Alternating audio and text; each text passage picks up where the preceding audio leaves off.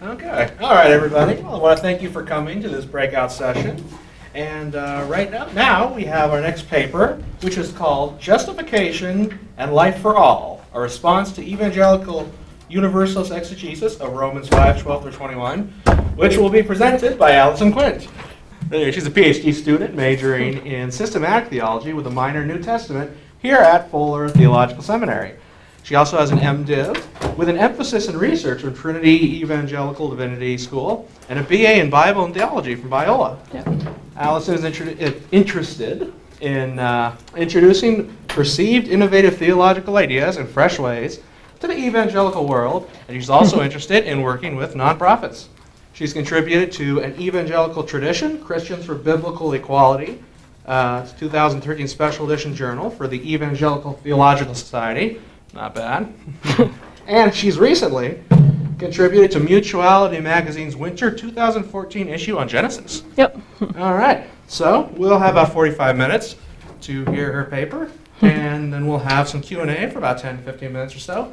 So with that, take it away. All right.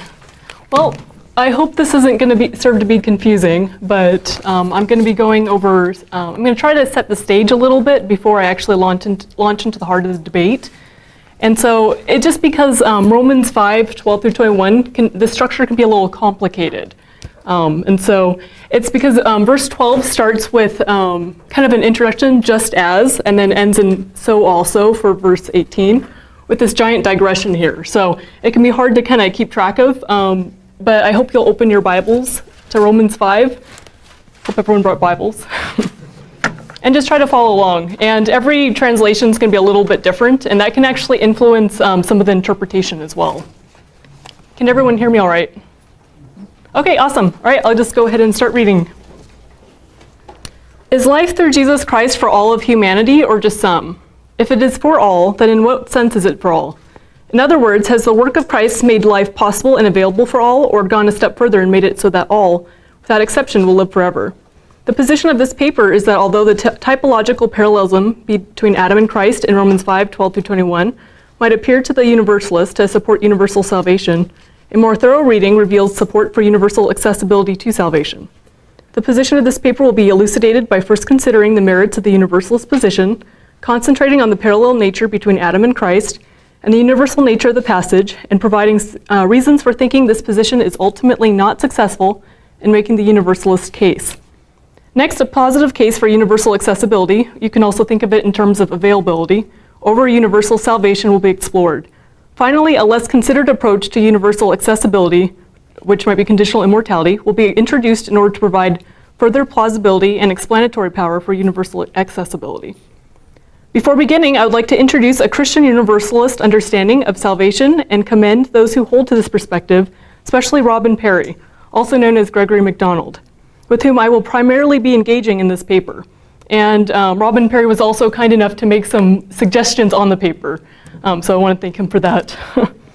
This type of universalism believes that those who do not accept Christ in this life will experience hell after death. Further, it is believed that the Bible is both inspired and authoritative and adheres to tenets crucial to the Christian faith, such as Trinity, creation, sin, atonement, the return of Christ, salvation, through Christ alone, by grace alone, and through faith alone. Finally, along with other evangelical Christians, this type of universalist may or may not believe the soul is inherently immortal. We'll talk more about that later. Where the universalist differs from other Christians is on a secondary issue, the ultimate fate of all of humanity. Perry explains a universalist position on the ultimate fate of humanity as follows. She believes that one's eternal destiny is not fixed at death, and consequently that those in hell can repent and throw themselves upon the mercy of God in Christ and thus be saved. Further, she believes that in the end, everyone will do this. So you can kind of perceive two steps here. Eternal destiny is the issue here, not the reality of hell. Universalism takes seriously God's professed desire that all human beings be saved. You can kind of see this reflected in 1 Timothy 2:3 and 2 Peter 3:9, and it encourages this desire in Christians. It's my privilege to engage with and be challenged by this Christian perspective. All right, now this is the less interesting part, but still needed, so you can kind of get yourself situated in the text. So understanding the overall organization of Romans 5:12-21 is helpful for understanding the flow of the passage and with it the debate, but it's not the heart of the debate. The organization of Romans 5:12-21 can be understood several different ways. The reason for this is because it is difficult to discern precisely what dia tautou, which is this thing up here, refers back to in Paul's letter. Part of the difficulty, according to Stanley Porter, is that the relative pronouns have no particular referent. Thus, to speak generally, a pronoun may substitute for a variety of syntactical units from a word to a much larger unit segment. So it can actually refer back to a whole chunk of text or just a single word. So it can get kind of complicated in terms of what's Paul building off of from before. This allows for dia tautou to substitute for verses 9 through 11, verses 1 through 11, or further back in Romans. For this reason, it is difficult to be dogmatic concerning the precise referent of dia tautou. Perhaps, given its closer proximity, it is preferable to at least go back to verses 1 through 11. Cranfield understands verses 12 through 21 as a conclusion for verses 1 through 11, translating dia tautou as wherefore. I'll skip his quote.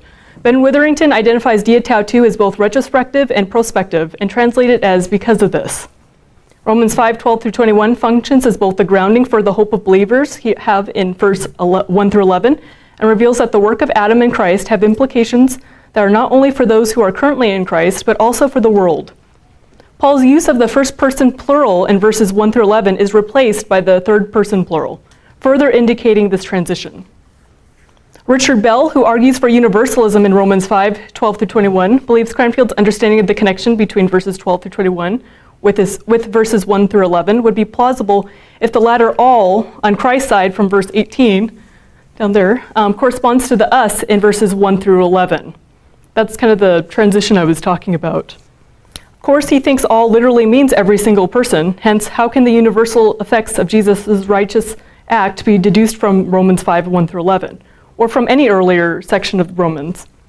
Due to prior commitments to a universalist view, which he provides reasons for later, he believes dia tautou brings in the discussion from chapter 1, verses 18 through chapter 3, verse 20, where universal condemnation will be overcome. The major point of 5:12 through 21 becomes less about how sin and death affect mankind, and it's more concerned with the overwhelming power of grace of God seen in Jesus Christ. This last conclusion is not entirely antithetical to Cranfield's view, since Cranfield believes verses 12 through 21 is speaking of the universal effectiveness of the work of Christ. Further, pitting the two ideas against each other may be a false dichotomy, since Paul utilizes the antitype Adam to indicate how sin, personified in verse 12, and death affect humanity in order to emphasize the power of Christ. So how should the rest of the passage be understood? The following general ordering appears consistent with, but not limited to, a universal interpretation as well. Paul begins, so in other words, I think this can be accepted on both sides, so hopefully that'll be helpful. Paul begins in verse 12 with the protasis and digresses for 5 verses containing 3 contrasts between Adam and Christ. And this is following closely with the outline now. Since he digressed for such a lengthy period, he summarizes his content in verse 18a. Before resuming with the apodosis in verse 18b to develop his original train of thought. So it's just as, so also. But you have to deal with everything in between first. Classic Paul. Finally, in verses 20 through 21, Paul concludes with the triumph of grace. In the end, grace rules over death, as does, according to verse 17, those who receive Christ. Cranfield describes a lengthy digression in verses 13 through 17 as a parenthetical. It is as though Paul has begun to launch into his grounding for Christian confidence with the universal implications of the works of Adam and Christ, but then decides to clarify some things first. He elucidates in verses 13 through 14 that sin was indeed in the world before the law was given, but one knows sin existed before the law because death existed from Adam until Moses. Even if sin is not recognized as such, it is still in the world because of its consequences. Death evidences it. Ackheimer explains that the universality of human mortality is Paul's empirical proof of the universality of human sin. As long as death remains, therefore, sin continues to exercise power in God's creation. Following evidence for sin's power in verses 15 through 17, Paul focuses on the dissimilarity between Adam and Christ, and that's where quite a bit of our discussion will be.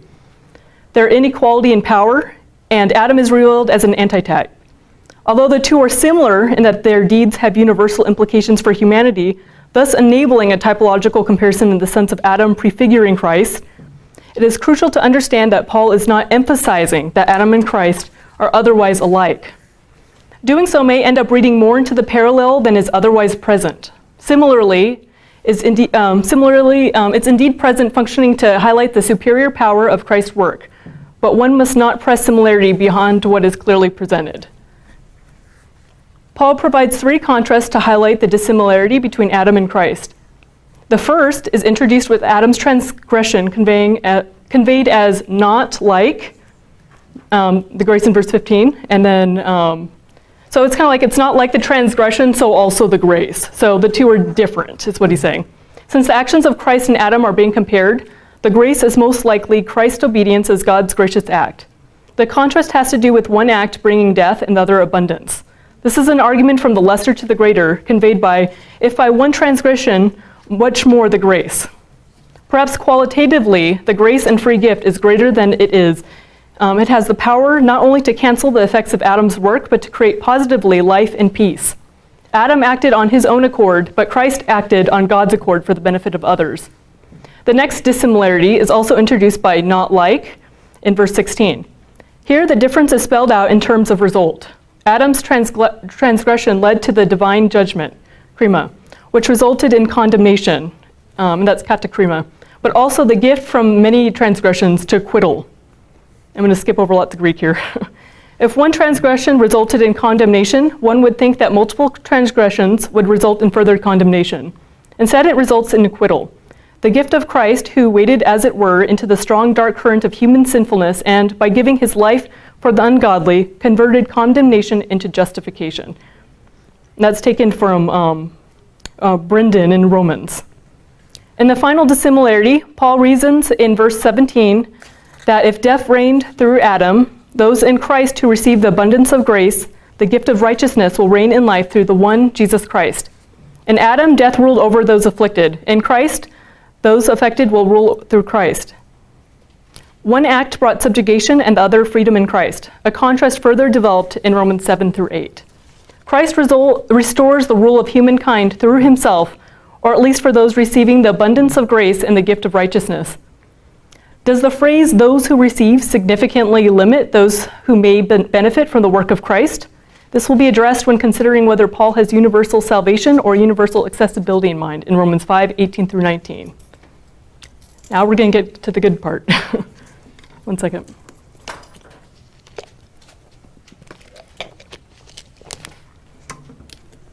Before proceeding, it is important to be clear about what is and is not being argued for, as well as the meaning of key terms. First, it will become evident in this paper that neither the universalist or overtly non-universalist reading is presented as obvious within this text. However, one can be certain that this text teaches the universal scope of salvation in the form of universal accessibility or availability. Salvation has been made available to all who will receive it. This specific text does not spell out for us what additionally is entailed, whether all or only some, or even none, will ultimately receive eternal life. And that's why you need more than exegesis of singular passages. So, what are the implications for the universalist if this is true? It means that one of the key texts often appealed to, Romans 5, does not itself teach universalism, nor are interpretations that take the text to be teaching the opposite of universalism. So in other words, it's not, I believe that refutations of the universalist interpretation aren't always as successful as they might want to be. It is important to note that the universalist position itself involves taking more than one step to arrive at a universal salvation when interpreting the universal nature of Romans 5, 12 through 21, as was mentioned by Perry above, earlier. First, the universalist believes that it is possible for all humanity to be saved and that salvation is universally accessible to all people, in this case even after death. The point that salvation is available to all is shared by what I am calling an accessibility view. Secondly, the universalist additionally believes that all will indeed be saved. All will be made righteous and all will reign in life through Jesus Christ. In light of the second point, the question then becomes whether Romans 5, 12 through 21 indicates not only the possibility and ability, the accessibility, for all people to live forever, but also the conclusion that all will, in fact, live forever. This means that in order to successfully argue for universal accessibility over universal salvation, not only is the first step needed to be argued for, but in addition needs to show that the second step is either apparent in the text or that the text refutes this notion. I will be arguing the former. The universalist must successfully make a case for the first step, the accessibility or availability of salvation, and then for the final step, universal salvation. This includes showing that more than the universal scope of salvation is in view, which could be either step, but also that specifically the text teaches all people will in fact be saved. Much of the discussion regarding the universal implications of the work of Christ for humanity in Romans 5:12 through 21 is concentrated in attempts to understand Paul's meaning in Romans 5:18 through 19 specifically. Those who believe Paul is communicating universal salvation claim the most natural reading of Romans 5:18 through 19 is that just as all have participated in the sin of Adam, so all have participated in the righteous act of Christ. The many in verse 19 are the all in verse 18. To all appearances, Paul here identifies one all, that is, all human beings, and makes two distinct parallels between statements about that one all, with the second implying all human beings shall receive justification and life, and hence shall eventually be reconciled to God. The universalist perspective comes down to the following. 1, understanding all to include every person, and 2, the similarity of the Adam and Christ parallel to be indicating all will in fact be saved. Douglas Moo volunteers that the universalist thinking is naturally very appealing, who likes the idea that many people will be consigned to the eternal punishment of hell. However, as will become evident, the universalist stance has more going for it than mere well wishes. The strength of a universalist interpretation of verses 18 through 19 is that it immediately picks up the universal implications of the work of Adam and Christ and is in line with the Creator's desire that all people live in relationship with Him. However, it is difficult to see how the parallel nature of Romans 5:12 through 21, and specifically 18 through 19, on their own would lead to a universalist interpretation. The reason why some might perceive universalism as obviously evident in the passage is the typological similarity between Adam and Christ in relation to the universal effects of their deeds. Crucial to this part of the discussion is the understanding that when typology, especially antitypes, are being used, one must locate the dissimilarities, as was mentioned previously, as well as the precise similarity found in the text, and not go beyond them. Indeed, there is similarity between Adam and Christ. The similarity Paul began in verse 12 was resumed in verse 18. And it has to do with the effects of the works of Adam and Christ reaching all of humanity, but no more. Although Paul's description is specific, it's not expansive. This similarity additionally pertains to the universalist claim that essentially in verses 18 through 19, all means all, that is, every single human being. If all human beings suffered death under Adam, given the parallel nature, it is expected that all human beings, without exception, would be granted life in Christ if no other limiting or specifying factor can be located in the text.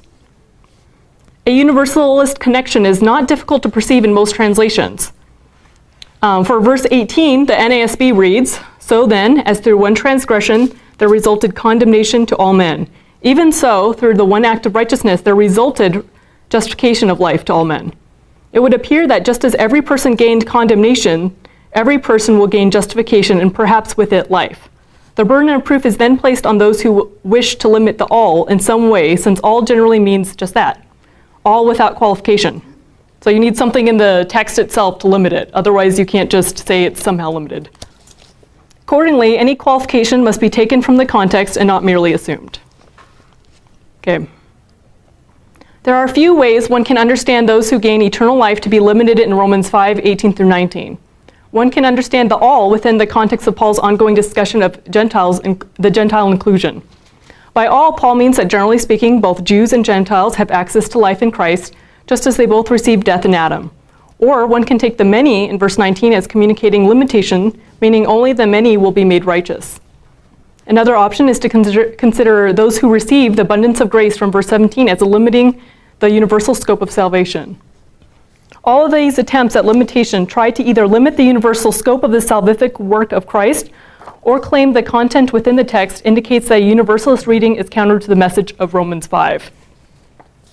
The following are the attempts to claim that all does not include every single individual. The first option, that Paul has both Jews and Gentiles generally in mind, instead of every single human on the planet, is an attractive one because it is contextually strong.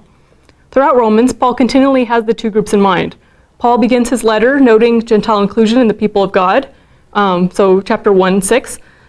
saying the gospel is for Jew and Gentile alike, 1:16 through 17. N.T. Wright asserts Jewish particularism in Paul's chief enemy and the one way of salvation, one of his main emphases.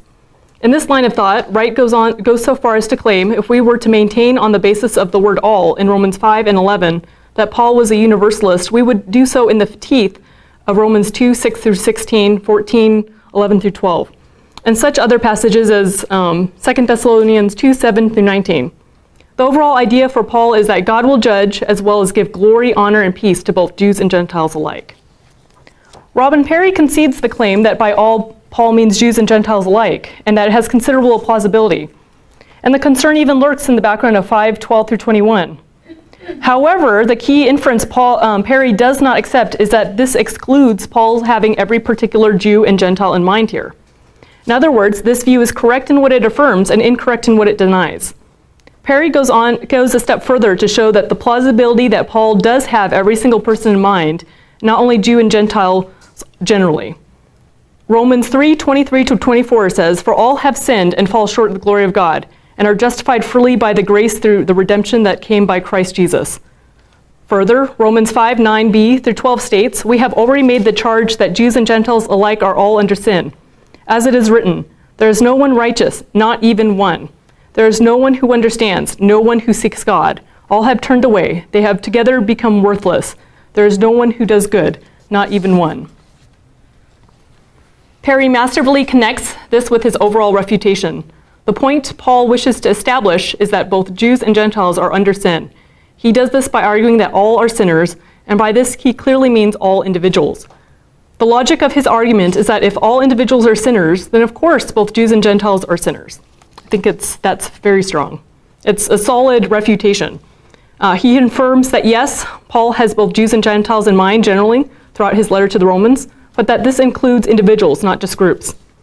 When Paul says all, he may very well have every individual in mind when he considers that both Jews and Gentiles die in Adam, but have life in Christ. The implication for this study is that it is possible Paul has only Jews and Gentiles in mind, but it is more plausible, though not conclusive, to think that this includes every Jew and every Gentile. The universal scope of the salvific work of Christ is still intact. And so I think it's possible to still say he has only generally Jews and Gentiles in mind, but it's not the best option contextually.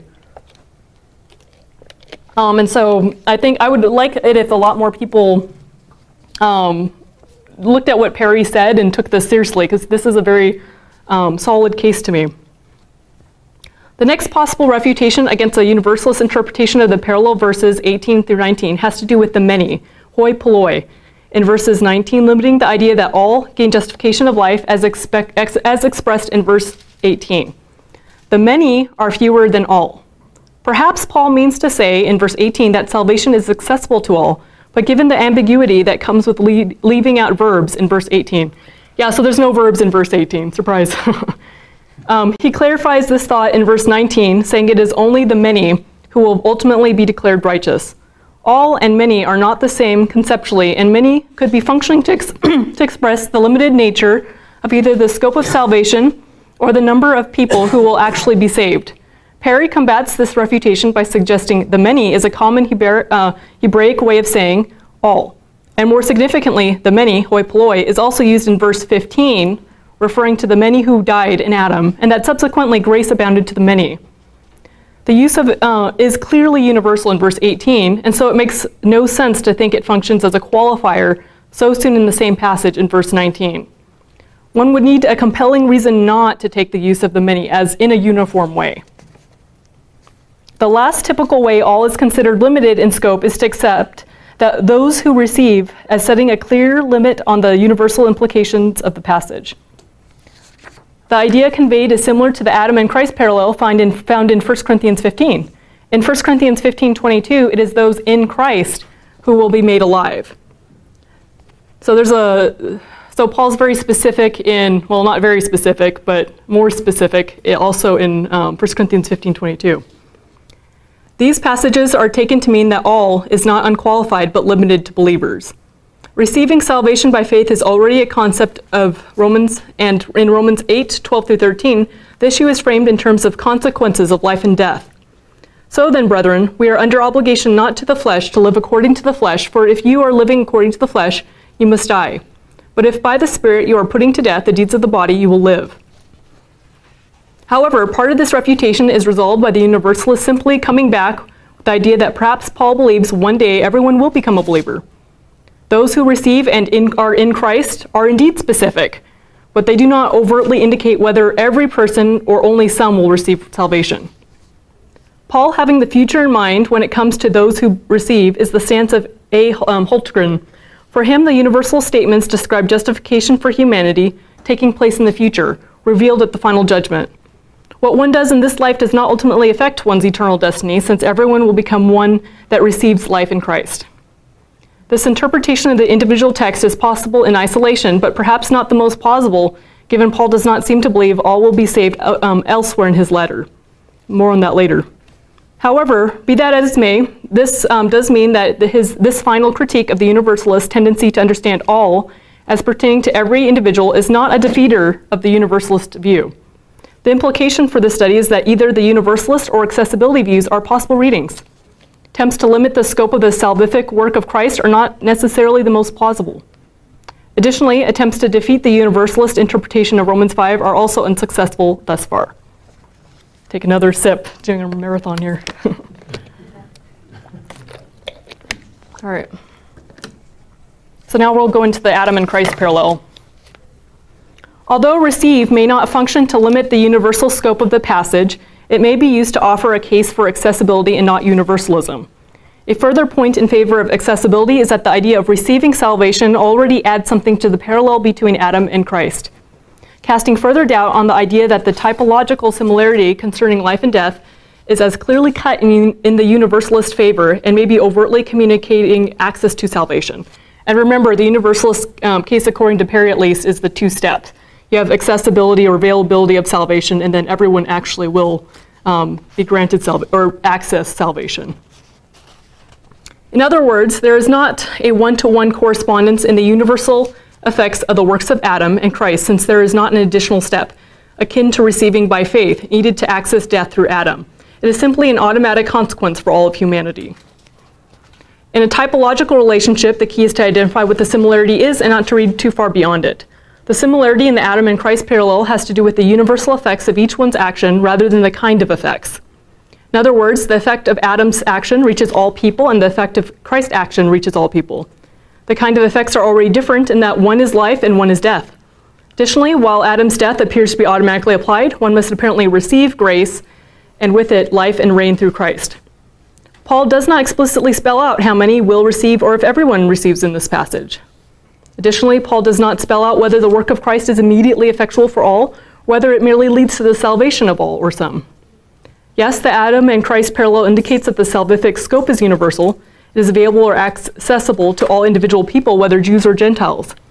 This component of universalism and other views appears evident.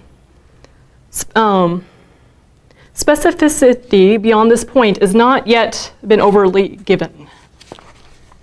It is sometimes claimed that receive has a passive sense rather than an active one, with the implication that perhaps salvation is something automatically applied to everyone without any active part on individuals to accept the free gift or reject it.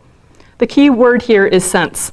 The participle bonitas, that's the receive word, is present and active, and nothing grammatically requires that its sense is passive or guarantees that if it is passive that it necessarily leads to universalism. I. Howard Marshall not only provides instances where lambano is used in conjunction with faith, for example, in Galatians 3:2 and 14, but implies a decision from the one receiving, and that's in Philippians 2:7. Again, there is no absolute evidence necessitating or preferring a universalist reading. Reasons why universalism is not the most straightforward option. A closer examination of the evidence so far indicates that the universalist successfully overturns arguments against the universal scope of the effects of Adam and Christ. But its decision concerning whether all will automatically receive salvation versus all will have access to it it requires that a further step is taken from universal scope to specifying in what way the effect of Christ is universal. All of this is to say that the universalist's strongest point can just as easily be appropriated by views adhering only to the universal accessibility portion. Paul's language may be universal with terms such as anthropos and panta, being used along with Adam himself as a literary device. This point on its own does not guarantee a universal salvation view, since it can just as easily support universal accessibility. That is, salvation is open to all. Nowhere does Paul explicitly state the universalist position, and even if the universalist could show he or she had a possible reading for Romans 5, he or she must venture beyond universal possibility and accessibility to all actually living forever. This is especially the case with passages seeming to point in the opposite direction. They must show that their position is the more likely option. So while even if you could show that maybe Romans 5 could indicate universal salvation, and could perhaps indicate other views, you'd have to go into showing it's a more likely option.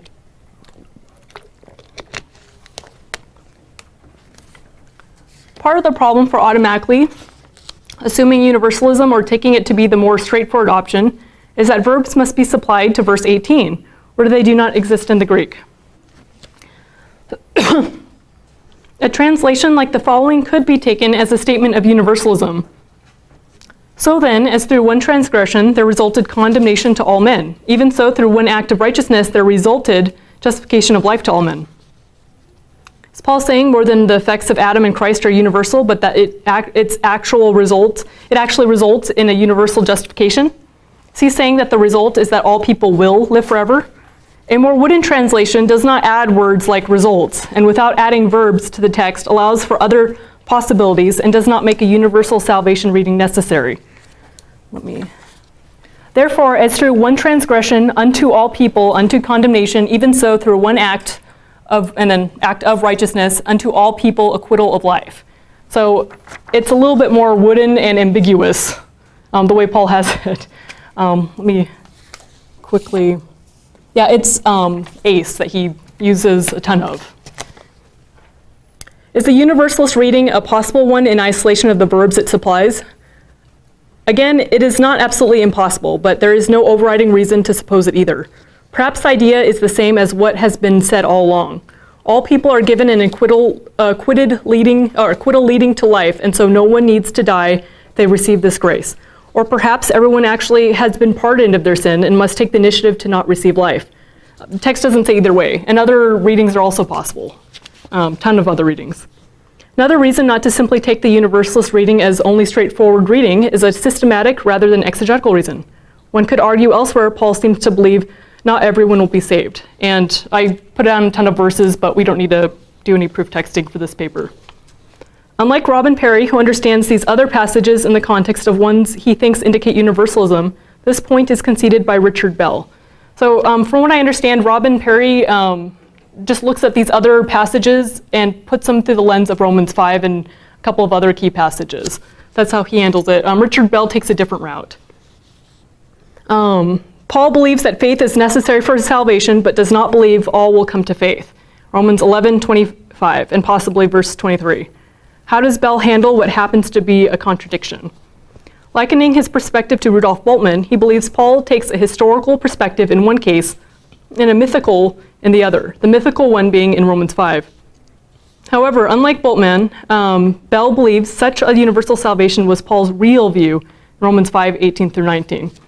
So maybe Paul really thought universalism's taught, and maybe slip of the tongue, or maybe he's embellishing in some other passages. It might be simpler, contra Bell, to assume the author Paul is not contradicting himself in the same letter, if it can be helped, and especially if there's no overriding reason to think universalism is taught in Romans 5. If it is somehow true that Romans 5 does on a surface level appear to support universalism, and this is indeed contrary to what Paul clearly expresses everywhere, one would still not need to propose internal conflict. So Philip Payne recognizes the following. Even if one were to take the many as meaning all, this would not necessarily imply that, in fact, all without exception will become righteous. It's common throughout Scripture for statements to be made in universal language that are clearly conditioned elsewhere. Think of Mark and Luke's unqualified saying about divorce. Yet Matthew 5 and 19 have except clauses, and 1 Corinthians 7 says that the believing spouse is not bound if the unbeliever departs. In other words, there are other places where New Testament writers use absolute language when something is actually qualified or conditional elsewhere. Perhaps this is more of a rhetorical move or a matter of emphasis. If one believes Paul indicates elsewhere that not all come to faith and so gain eternal life, then Paul's reasoning is also an alternative to consider if one is thrown off by what they perceive as absolute language in Romans 5. And so now I'm going to introduce conditional immortality, which you mostly already know about. But I'm going to try, so I'm not arguing for for conditional immortality here. I'm going to use it to help understand an accessibility view and provide a different framework. Universal accessibility is consistent with several theological models. However, a less considered approach to universal accessibility is from the perspective of conditional immortality. To be clear, I will not be arguing for conditional immortality per se, but merely introducing it, offering a conditionalist perspective as a potential help in understanding universal accessibility argued for previously, and possibly furthering the case for accessibility, conditioned, of course, on conditionalism being true. As was mentioned at the beginning of this paper, the key premise shared by many, but not overtly all, Universalists and evangelical Christians today is the belief in the inherent immortality of the soul. Under this paradigm, the question is not so much about who will live eternally, but where each individual will spend eternal life. Either some will suffer in hell for all eternity, or some will suffer for a time and eventually receive the life accomplished by Jesus on the cross. Conditionalism does not share this premise, though not all conditionalists are annihilationists, or would even speculate on the ultimate fate of those who do not receive Christ. I have in mind some of the very early church fathers and some Eastern Orthodox theologians. Conditionalism is the belief that God created humanity only potentially immortal.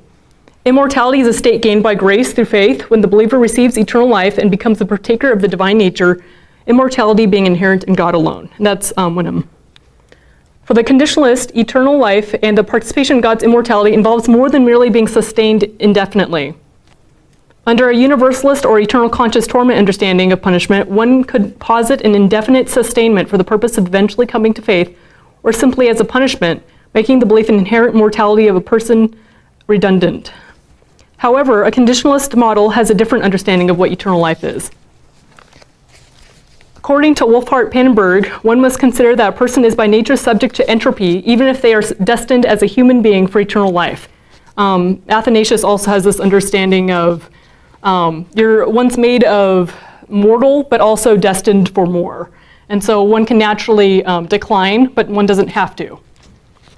In other words, God's intention is that one does not ultimately succumb to entropy and death in the final judgment if they participate in God's immortality. The idea is that God purifies one's earthly life so that mortality is either transformed into immortality or, in Pannenberg's theology, annihilated. This is because an indefinite continued creaturely existence is actually part of eternal life and is not separated from it so that one can live on indefinitely until finally receiving eternal life. This is Pannenberg's quote: "The bringing forth of the creature reaches fulfillment in the creature's continued independent existence, which is the goal of God's creative act. But continued creaturely existence is possible only by participation in God, for God alone has unrestricted duration. All limited duration derives from him. Conditional immortality as a theological position is not merely the belief that the soul is not inherently immortal and that eternal life is gained at some point. Eternal life itself is actually tied to one's ability to continue existing, as well as the necessary transformation of nature. Pannenberg's understanding of the process of the glorification or destruction of an individual helps to make this distinction more clear. For him, the mortal cannot, without change, acquire a share in immortality. The idea of changing of this earthly life carries with it a link to judgment. More significantly, the divine glory is the fire of purifying judgment that we find in 1 Corinthians 3:10-15. This was similar to what Perry was indicating earlier, but he has a slightly different take on it. One and the same divine light of glory brings believers liberation from the scum of sin and death, even as the wicked have to fear it as consuming fire. The glory of God functions for Pannenberg as a purifying fire that transforms some individuals so that they share in immortality, while others' fire becomes a consuming one. He connects all life as to the life-giving spirit. And so even for Pannenberg, judgment is tied to desire for life. Just not all will necessarily decide to receive it. This distinction is helpful because it better highlights the nature of eternal life as a transformation that enables one to enter into continued existence in participation with God. Continued existence is not simply something that occurs until one decides to participate in God's life, leading to better life, or better eternal life. Additionally, for those who approach conditional immortality from the perspective of participation, it is key to know that participation itself is not the condition for immortality. The condition has to do with how one participates in God's life or has a relationship with him, not merely that they must have such a relationship. Some examples of a condition could be by grace through faith, or acknowledging Jesus for who he is, worshiping God as God, etc. Depends on the conditionalist. If one approaches Romans 5 from a conditionalist framework with its own biblical reasons for acceptance, eternal life, i.e. continued existence for human beings, is always inherently qualified, and thus universal salvation is not a guaranteed reading of Romans 5:12-21, even for those who claim the soul is not inherently immortal. This is because for a universalist, an indefinite continued life is given to all without condition. Rather than gaining eternal life in the conditionalist sense, one has a provisional indefinite life and then gains life in relationship with God. This latter part perhaps being a condition that everyone meets, if they decide to somewhat conform to conditionalism. In sum, when a conditionalist says eternal life, they mean something like an indefinite continued existence in relationship with God enabled by transformed nature. The universalist who accepts the mortality of the soul and the idea that all will meet this condition for life with God separates an indefinite continued existence from life with God. And how am I doing on time? Well, we're about 45 minutes in, so... Okay, so I'm good. Yeah. Okay. One way to understand conditionalism is in keeping with Romans 5 typology is to use Adam's relation to the tree of life in Genesis as an analogy. Adam has to continually partake of the tree of life to live. When he partook of the tree of knowledge of good and evil contra God's command, he demonstrated a desire to be like God while acting apart from God. The result was that he was barred from partaking of the tree of life, and so instead of living forever, one day he would die. God, the source of life, required Adam to have a worshipful connection to him and live. Tragically, he chose to become like God, knowing good and evil, apart from God, and became subject to a return to dust. Life only comes through the Creator, and so it is only possible for one to gain life in restored relationship with the Creator. In the case of Romans, it would be through Christ, the incarnation, who is the perfect bridge between healing the rift between God and man. In the words of Athanasius, who saved the Word of God himself, who also in the beginning had made all things out of nothing? His part it was his alone, both to bring again the corruptible to incorruption and maintain his consistency of character with it all. For he alone, being Word of the Father and above all, was in consequence both able to recreate all and worthy to suffer on behalf of all and to be an ambassador for all with the Father. For this purpose, then, the incorporeal and incorruptible and immaterial Word of God entered in our world. Understanding how a conditionalist might see the relationship between sin and death has its occasion in verse 12 of our passage. For views that hold immortality to be inherent in human nature, physical death and spiritual death can be different things, with death and even life at times functioning metaphorically. Curiously, Moo wonders if, this is Douglas Moo, if Paul does not only have physical death in view for Romans 5, but spiritual as well. Physical death appears to be in view since this is clearly the case in verse 14. But the passage goes on to contrast death with eternal life. Moreover, in verses 16 and 18, Paul uses condemnation the same way that he uses death here. Spiritual death for Moo is the estrangement from God that is a result of sin and that, if not healed through Christ, will lead to eternal death. Next, Moo considers the possibility that one should not be forced to choose between the options, since Paul frequently uses death and related words to designate a physico-spiritual entity, total death, the penalty incurred for sin. For the conditionalist, a separation between physical death and separation from God, aka spiritual death, does not need to exist. There does not need to be a physical and spiritual death because physical death and separation from God are inherently connected, just as life is inherently connected with a transformed and restored relationship with God. Mortality is the natural consequence of a life that is apart from God. For the wages of sin is death, but the free gift of God is eternal life. Romans 6:23. And then the death that resulted from Adam's disobedience was not magical. Rather, Adam's death was a natural outworking of being separated from the tree of life after he disobeyed, and subsequently his descendants. This idea is expressed in Genesis 2:17, dying you shall die. On the day that Adam and Eve disobeyed, the dying process would begin. From a state in which it was possible for them to not die, conditional immortality, they passed into a state in which it was impossible for them to not to die, so unconditional immortality. Nowhere in Romans 5:12-21 is there any indication that death is non-physical. It is a physical reality brought on by sin. And so now universal accessibility through the lens of conditionalism. Having explained what conditionalism is and how a conditionalist might understand Adam in relation to God, life and death, it's time to propose some ways in which a conditionalist view could be helpful for understanding universal accessibility and possibly furthering it. With universalism, it is easy to make a connection between universal accessibility and universal salvation. The work of Christ makes the salvation accessible to all, but in such a way that it either eventually leads to everyone without exception accepting a relationship with God, or effectually gives everyone eternal life immediately, so that it is only a matter of time before they enter into a relationship with God. So there's different possibilities within universalism. The difference between both of these types of universalism and conditionalism is that the rhetoric of eternal life. For the universalist, one can have eternal life automatically and enter in relationship with God later, or have an indefinite continued life until one enters into relationship with God, and this relationship is called eternal life. Conditionalism denies the premise that humankind is inherently immortal or has unending life in any sense before gaining eternal life in God, thereby avoiding the potential difficulty of having to explain how one can be given life automatically and yet still need to partake or receive of it, since this latter step is already subsumed under the term eternal life for the conditionalist. Since for the conditionalist, God alone is inherently immortal, and humanity's immortality derived by a transformed relationship with Christ, it is possible to conceive of a life being given to all humanity without all humanity actually partaking of it through faith in Christ. That's the condition. Thus, eternal life is made available or accessible to all without all coming to faith. This is where participation language, I believe, is helpful. The sense is not so much of a gift being handed from one person to the other, but of a tree of life set in a garden. It is available to all, though one does not necessarily have to partake of it and live. The same way, the gift of life has been renewed by the work of Jesus Christ. This way of thinking sees the gift of eternal life as proleptic. Life is achieved for all and given to humanity, and it will become realized at the resurrection when one is transformed from mortal to immortal, partaking in God's unending life. As was stated earlier, Adam's access to the tree of life was conditional on his relationship with God. It was not something he automatically enjoyed, but something he could receive. When he disobeyed, he was no longer able to partake of its fruit, naturally resulting in his subjugation to entropy and death.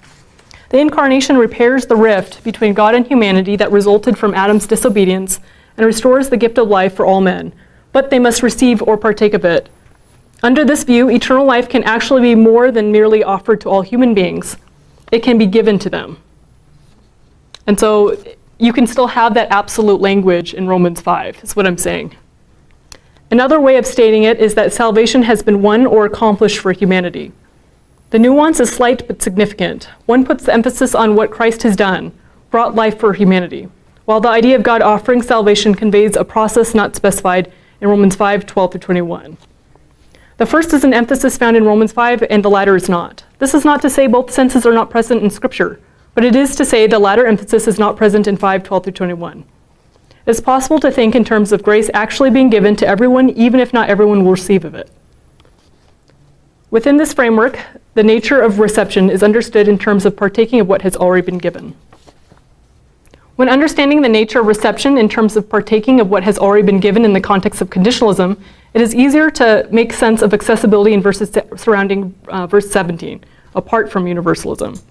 Nowhere does Paul say one will actually reign in life, except in verse 17, where it is connected to those who receive. Whether or not everyone will actually live forever is ultimately the difference between universalism and conditionalist accessibility model.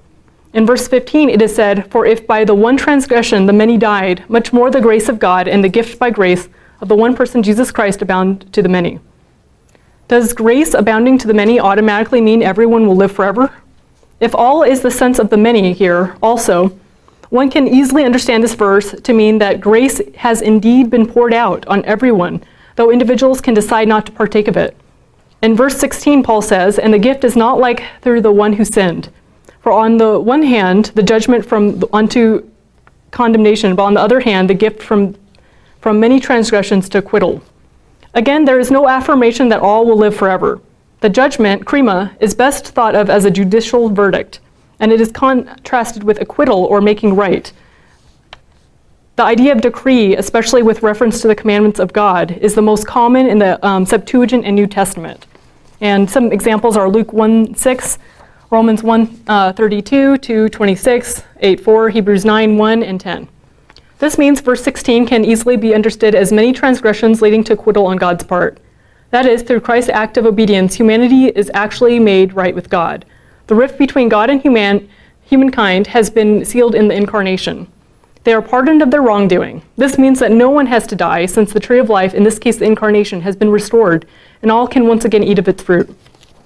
How about verses 18 through 19? Do they state that everyone will actually reign in life? Early in this paper, it was shown that in verse 18, the verbs necessary to prefer a universalist view are absent. It must be clarified by verse 19, which I have already agreed conveys the sense of all, and also supplies the verbs for the parallel. Still, in verse 19, translation can make all the difference. Is God saying just as through one man's disobedience many were made sinners, even so through the obedience of the one man the many will be made righteous? Or is Paul saying even so through the obedience of the one the many will be declared righteous? Okay, this one's long.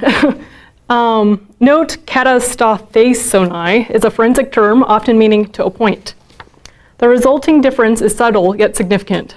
The first translation makes it sound like the many, possibly all, are guaranteed to be made righteous. The other allows for the possibility that by divine so it allows for the possibility by the divine declaration. In other words, unlike the universalist claim that all will be made righteous being apparent in the text, instead what is revealed is the accessibility to the state, which opens up the possibility that all can be saved, but not guaranteed. This goes back to the similarity of Paul's parallel between Adam and Christ being in the results of each act and not necessarily the state. If God has poured out grace out on everyone, acquitted everyone, and declared everyone righteous, does this guarantee a universalist view? It does not. And there's differences in interpretation on that alone. That as well. As was stated before, inherently under a conditionalist view, one would have to receive the gift of salvation through faith in Jesus Christ, and receiving is also part of what those who gain the abundance of grace and righteousness and will reign in life do in verse 17. Perhaps what Paul means by the idea that everyone is given grace, acquitted and declared righteous, my summary, is that salvation is not far from anyone. In a sense, it has been given to every person, available in the truest sense. Romans 5 teaches that not only have believers been made righteous through the faithfulness combined with our faith, verse 1, have access by faith unto this grace in which we stand through him, verse 2, and had Christ die for them while they were ungodly, verses 6 through 8, but in verse 10, were reconciled while still enemies of God by the death of Christ. Maybe this is the piece missing when considering Romans 5:12 through 21 in terms of universal accessibility rather than universal salvation. Rather than conveying an offer for salvation, the passage is universal in the sense that salvation has been truly given. This is not unlike 1 John 2:2, which says that Jesus is the propitiation for our sins, and not for ours only, but also for the whole world. Speaking to believers, John claims Jesus has actually satisfied or atoned for the sins of the whole world. This means nothing should keep anyone from salvation short of not partaking in a relationship with the Creator through Jesus Christ, and so partake of life. It is accessible in the ultimate sense. The rift between God and man has been sealed by Christ's obedience to death on the cross. The sentence has been won, and eternal life made available. All that is needed is for one to receive. Throughout this paper, it has been shown that Romans 5:12 through 21 is universal in scope when it comes to the effects of both Adam and Christ. Saving work of Christ was not merely meant for some, but for all. It is in this way that Jesus functions as the fountainhead of a renewed humanity for this passage. Salvation is truly accessible to all people, made possible by the blood of Christ. At the same time, one must partake of life in Christ by faith. Although this makes universal salvation in a sense possible, it does not guarantee it. Although on the surface it might appear Romans 5:12 through 21 offers support for universal salvation, it was seen that it merely supports accessibility to this salvation. This was accomplished by looking carefully at the merits of a universalist position, especially concentrating on the parallel nature between Adam and Christ, the universal nature of the passage, and ultimately providing reasons for thinking the universalist position is ultimately unsuccessful. Lastly, a less considered approach to universal accessibility was introduced in order to provide further plausibility, conditioned upon the view's truth and explanatory power. Conditionalism helped to reveal that the line between universal accessibility and universal salvation may be more defined because being given life instead of automatically guaranteeing eternal life can inherently involve the necessity of partaking of it, just as Adam needed to partake of the tree of life in the garden in continued relationship with God. All right.